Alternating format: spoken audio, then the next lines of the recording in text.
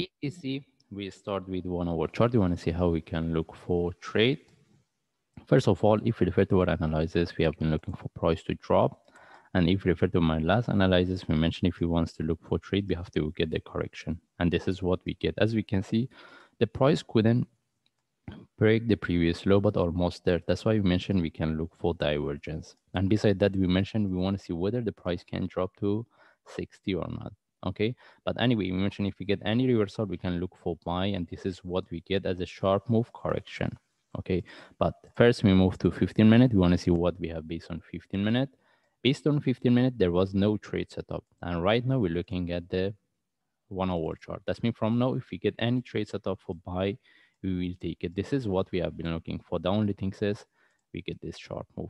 Okay, that's mean from now, we wait another a few hours. If this one turn to a deeper correction, if we get any trade setup for buy, we will take it. But the only things we need to know, if we're looking for buy, we need to see the continuation as a sharp move, and we need to see the breakout of the previous stop. Because if the price continue as a corrective move, in the bigger picture, we can look for the flat. Because if we consider this move, we want to see this is the move is going to give us a reversal. Whether the only question is whether we can put this one as a one move or it can turn to more complex. That means we get the flat as a first, correction last. All right, for sure, if the price reverse here, give us a drop, still we will be within the, we will have a divergence. Anyway, we move to higher time frame. We want to see how we have been looking for the chart. If we move to daily chart, all right, because in daily chart we mentioned we want to see whether this one we can consider as a correction relative to this for reversal or not. Okay, but the only thing is we want to this one, the last one turns to a deeper move. If I move to forward chart, it will be more clear.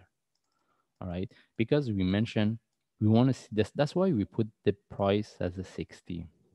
We mentioned the best thing is the price can drop to the 60, because if this one turned to a deeper move and they break the previous low, which is a 60, we can put the first, second, last. Then any reversal from there, we can take the trade.